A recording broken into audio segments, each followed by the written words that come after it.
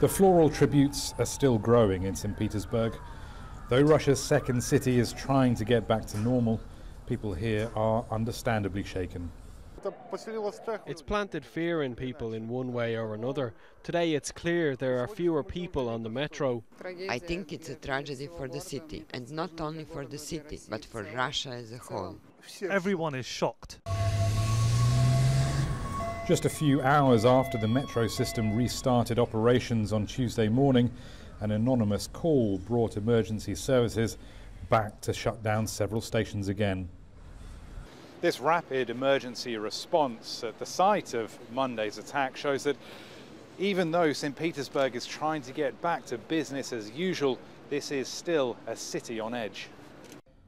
And this is the man now identified as the chief suspect. Born in Kyrgyzstan in 1995, with Russian citizenship too, Akbarjon Jalilov is believed to have blown himself up in the metro train. Speaking to reporters with his counterpart from Kyrgyzstan, the Russian foreign minister warned against linking the attack with a specific Russian foreign policy. Terrorism and terrorists don't have a nationality, and it is unacceptable to try and find some sort of link to his upbringing or his religious beliefs.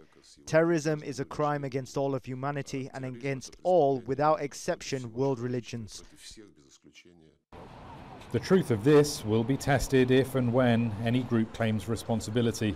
Until then, this security expert says certain things are safe to assume. Now, the ideological narrative is yet to be decided, but based on the fact that we know that one device went off, the other one was prevented, it seemed to suggest that this was coordinated, multiple.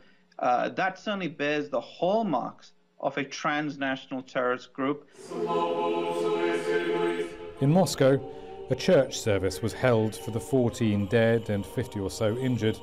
This attack hasn't just shaken St. Petersburg, it's shaken all of Russia, and what it means for Russians and their security isn't fully known yet. Rory Challands, Al Jazeera, St. Petersburg.